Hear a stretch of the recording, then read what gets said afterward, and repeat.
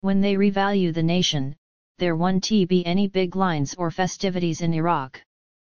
The only thing that will occur is that they will continue living their lives knowing that they have more money, but only once they are reinstated. The rest of the industrialized world is catching up to them.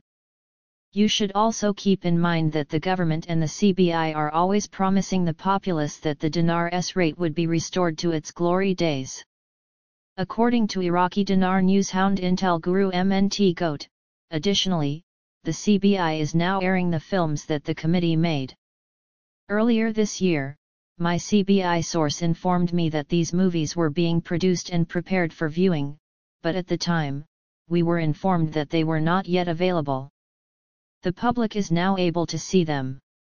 Yes, it's time, and this is just one more indication that things are getting near. Almost every Iraqi person you speak to today would tell you that they anticipate this tragedy occurring shortly.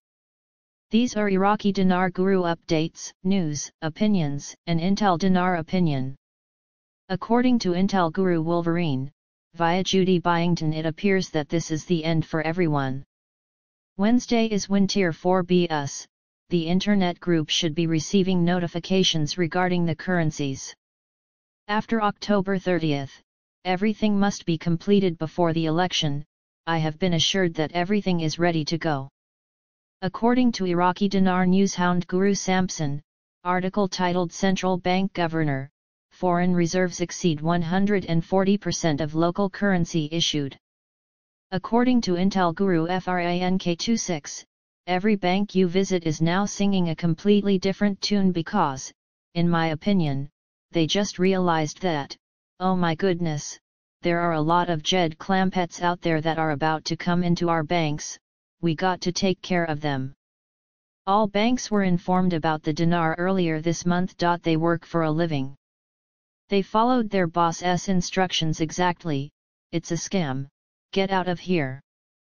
However, I and you both know it's not. According to Iraqi Dinar Intel Guru Bruce, via Wiser, now the good news is that the Iraqi government paid back salaries and back pay using the recently revalued dinar this past Sunday. We believe that both contractors and retirees received the new dinar rate, and they have that on their debit cards that they can view and use to make purchases.